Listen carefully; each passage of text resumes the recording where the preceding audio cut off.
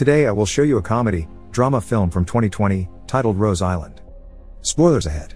Watch out and take care. In November 1968, in the city of Strasbourg, Jean-Baptiste Thomas arrives at the Council of Europe, ready to start his working day.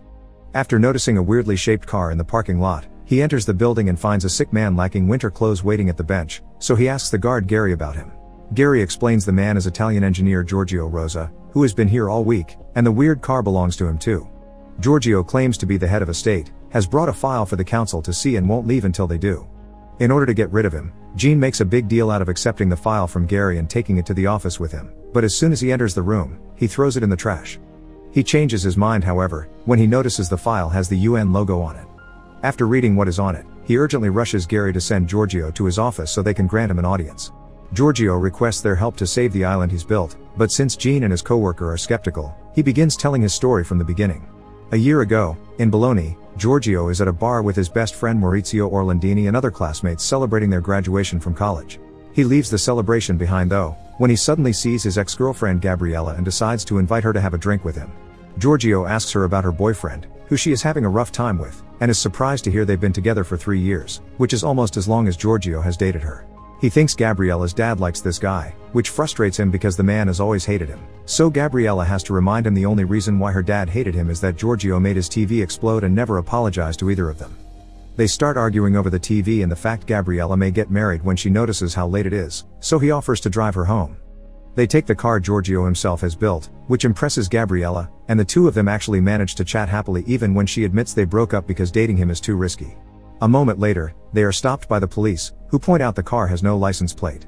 When asked for papers, Giorgio gives them an ID, but he doesn't have a driving license either. All this lack of responsibility makes Gabriella angry. After checking his records, the police find out Giorgio also has a criminal record, a flying ban to be precise, because he tried flying an unregistered plane he built himself too.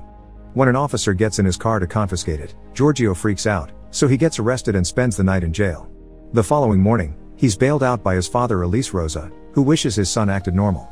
He's found a job for Giorgio, engineer for a very famous motorbike racer, but Giorgio isn't happy with the idea, so after a very sarcastic, "Thanks," he gets out of the car and leaves his dad behind. Next, he goes to see Gabriella, who is teaching a class about natural law and how things that are legal aren't always right. When she sees him enter the classroom though, she cuts the class short after only 10 minutes so she can talk to him in private. She's furious because now she has a record, and that may bite her in the rear when she tries to get tenure. Giorgio's apology is lackluster and he'd rather talk about the moment they had in the car, but Gabriella turns him down, saying that he isn't a genius, that his inventions only get everyone in trouble, and that if he wants a world without rules he should build his own. Giorgio doesn't get it's a metaphor and actually considers the idea. 3 months later, Giorgio has accepted to work for the motorbike racer, although he hates it because it doesn't challenge his mind. While holding a sign for the racer to know about a change in strategy, he gets distracted by a billboard showing an oil platform, which inspires him with a brand new idea. However, this also means the racer doesn't get to read the sign and ends up crashing, so he punches Giorgio in the face for it. Sometime later, Giorgio goes to visit Maurizio, who is trying to convince his father that it was his employees that have been stealing money from the company, when it's actually been him. In private, Giorgio tells him he wants to build his own island, and since a natural one is impossible, they can build one with metal following an oil platform design. They can go to international waters too, that way nobody will have the power to stop them. Maurizio doesn't hesitate to join the project, since he's tired of working for his father's shipyard. The next step is going to see how an oil platform is built, and they learn they use around 30 pillars of reinforced concrete foundation and an underwater concrete injector. All this plus the workers they would hire would require an insane amount of money, and to make the matters worse, they would need a special cargo ship to transport all the pillars. But Giorgio gets an idea and he shows it to Maurizio with a small metal flask in his bathtub. Steel does float if you hollow it. They could transport hollow pillars to the location of their choice by making them float behind a boat, and once they get there, they can fill them with water to make them sink again. They try the plan a few days later after Maurizio gets the money by stealing from his dad again, and it works, even if Giorgio does get scared for a moment thinking his friend may have sunk with the pillars. Back in the present, more and more council members keep appearing in the office, fascinated by the story. They're a bit skeptical to hear these two guys transported some pillars, installed them on the seabed, and built a giant platform without getting anyone's attention. Giorgio explains that they didn't, but only at first, then goes back to his story. To be an independent island, you need to have your own fresh water, so they successfully install a drill that provides them with it. The giant drill tower gets the attention of the Coast Guard, who thinks their tower is a transmitting antenna used for the illegal occupation of public airwaves. But as soon as they explain they're just drilling for water, they're left alone, since that's not illegal. Sometime later, when the platform is finally done, Maurizio returns with the workers to the mainland, but Giorgio decides to stay his first night on the new island, only he, the sea, a radio, and some coffee. Things go well at first, but soon it starts raining, which Giorgio thinks he can avoid by standing under his beach umbrella. However, in the middle of the night, the light rain becomes a full storm with tall waves that keep hitting the platform and a strong wind that blows away his umbrella. It's during this storm that a boat approaches the island asking for shelter, and that's how Pietro Bernardini, a castaway welder, becomes the first resident. Back in the present, Giorgio's little meeting has become a full audience with the entire Council of Europe. A secretary is introducing the ministers to residents of the island. After talking about Pietro, he brings up Wolfgang Rudi Neumann, a PR manager for beach clubs. He lost his German citizenship when he deserted from the army, but since he entered Italy illegally, he doesn't have an Italian citizenship either. He's stateless. Returning to the story, Rudi is shown working at a club when he overhears the news about two guys building an island, so he decides to visit them. After hearing their explanation about building a new world, Rudi accepts to stay as the island's PR manager and begins promoting the place as a tourist destination. Soon the news of a lawless place reaches all of Europe, and people from all over come to the island to party. The timing is perfect too, because 1968 is the year of a series of riots in France that everyone wants to escape from.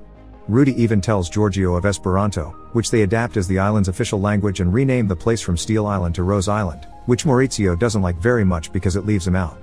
The island becomes so big and famous that they start appearing on the news, and that's how Franca learns about them. After discovering she's pregnant and understanding she can't tell who the father is because she's had too many flings, she goes to the island and demands a job as a bartender. The men give her the job, getting excited because her baby will be the first native island resident. One afternoon, after dismissing Maurizio's gambling ideas, Giorgio is shocked to see Gabriella has come to visit him. She isn't impressed by the island though, she thinks it's just a disco and not an actual state. After telling Giorgio that she's getting married, she leaves, refusing the invitation to stay the night. Later that night, Rudi and Maurizio argue over their ideas. Rudi wants to start a water skiing competition while Maurizio wishes they could have gambling tournaments. Giorgio's mind, however, is still stuck on what Gabriella said, so he tells his friends that he wants to be recognized as a real state. They have currency, stamps, postal service, and an official language. The only thing they're missing is a government.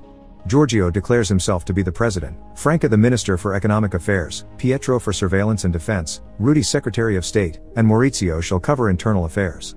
To make it official, they send a letter with the request to the UN, who contact the Italian government, and that's how two special agents end up visiting the island. Some days later, the Italian Council of Ministers is having their usual meeting when Prime Minister Giovanni Leone is given the news about the island by Minister Franco Restivo, who has been hiding the fact the Secretary General of the UN has called them about this 2 days ago. Furious, Giovanni demands to know why they haven't done anything about it, so Franco explains he's sent 2 agents to the island that haven't returned after 40 hours. After the meeting is over, said agents finally call, confessing they had been mesmerized by the freedom of the island, even causing one of them to cheat on his wife. Later in the evening, Franco appears on TV saying the government is working on disposing of the island. This is seen by Gabriella and Giorgio's parents. Franco's little speech, however, has the opposite effect of what he wanted. Dozens of letters begin arriving at the island, asking for a citizenship. Sometime later, Giorgio returns to the mainland to have lunch with his parents, but Elise doesn't let him buy him a lobster because he worries the money the island is making may be illegal. Giorgio invites them to come and see the island, but they turn down the offer with a silly excuse. Afterward, he is approached by Franco's agents and offered to have 2 beach bars of his own in exchange for him dropping the island. Giorgio of course refuses and leaves without uttering another word. Later that night, they close the island to outsiders so the 5 of them can have an important talk.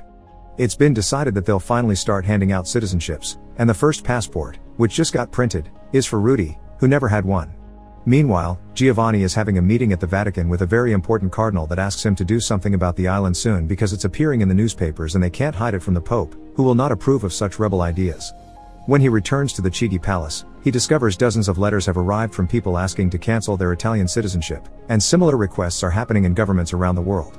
Nervous and upset, Giovanni orders Franco to solve this problem as soon as possible if he doesn't want to suffer the consequences. This results in an agent visiting Elise at work. In the meantime, at the island, things are quiet because it's raining, not exactly party weather. Maurizio wants to start planning something to do for when summer ends and is shocked to hear Rudi, Franca, and Pietro are leaving, but Giorgio quickly catches on to what's going on. Unlike him, his friends did take the offer from the agents.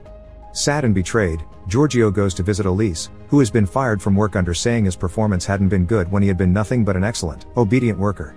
Not wanting his son's education to go to waste and disappointed by the dirty tactics the government is pulling, Elise encourages Giorgio to turn down the deal and fight for his island. Giorgio goes to see Gabriella, finding her at the movies with her fiancé. He wants her to be his lawyer in this legal fight he's about to start, but she refuses. She points out he shouldn't have written to the UN since he may be on international waters, but he's still an Italian citizen, and if he wants to achieve anything, he should visit the Council of Europe. So he does exactly that after taking his car back from the impound lot and stealing a license plate from another vehicle not to be stopped by the police again. And that's how he's here now, in front of the whole council, telling his story. Once he's done, he's asked to wait in the lobby while the council decides how to proceed. Meanwhile in Italy, Franco is congratulating his agents for having managed to buy off all the island's residents when the news of Giorgio being with the council is brought to him. Giorgio is currently being congratulated by Jean, who informs him his story has impressed the council and they have accepted to review his case, but their talk is interrupted by Franco calling the lobby, demanding to talk to Giorgio. He picks up the call, and after they argue for a while about what it means to found a state, Giorgio tells him about the council having accepted to analyze his case. This makes Franco desperate, so threatens to use Italy's military arsenal to blow the island to pieces. Seeing as the island is now in danger, Giorgio rushes back to Italy to try to save it, only stopping on the way to call his mom, who doesn't care much about hearing the island problems. In the meantime, Gabriella is shopping for her wedding cake when she notices the shop sells souvenirs shaped like the island, which makes her reconsider what she's doing with her life. She decides not to get married and goes to the port to join Giorgio in his boat and go together to Rose Island. Once there, she asks him if it's true that he built the island for her, then she kisses him. The following morning, they're woken up by the noise made by an Italian Navy battleship approaching them. In Chigi Palace, Franco asks Giovanni to authorize the attack. Giovanni at first thinks he's joking, but when he realizes he's being serious, he refuses, not wanting to sign an act of war. Franco reminds him he asked him to fix the issue by any means necessary and informs him that Giorgio has been heard by the Council of Europe, so they have no other choice. There's a commotion on the mainland as well. Curious bystanders and all news outlets are coming to the shore to see the explosion. When Rudy, who is about to close his deal, hears about this, he leaves the bar and finds Maurizio to ask him to join him in going back to defend the island. Maurizio thinks they can't because they aren't allowing boats to enter the water, but Rudy has an idea. That's how the two of them, Franca and Pietro, enter the water skiing competition, only to drive away in the middle of the race to return to the island. Thinking the Navy is just trying to scare them, the six of them stand on the edge of the island holding hands, only to be surprised by the Admiral shooting the cannons now that they have Giovanni's authorization. It's only a warning shot, so after the initial shock, the group goes back to the edge to stand their ground. The second shot lands much closer to the island, but this still isn't enough to make them come back, so the Admiral sends his soldiers to raid the island and arrest the group. While Giovanni and Franco appear on the news as heroes, Giorgio's parents follow the case on the radio, and Jean reluctantly throws away the island's file. The group is taken away in the Navy's ship, and Giorgio can only watch as bombs are put on the pillars and the island is blown up. Afterward, he apologizes to Gabriella for what he did to her dad's TV, but she tells him that doesn't matter anymore. What matters is to change the world. Without the island existing anymore, the Council of Europe couldn't close the case. To prevent this from happening again, the UN moved the border of international waters from 6 to 12 nautical miles all around the world. To this day, the destruction of Rose Island remains the only invasion perpetrated by Italy. Giorgio and Gabriella got married, and lived together for the rest of their lives. Make sure to subscribe and turn on notifications so you can watch more videos like this. Thanks for watching.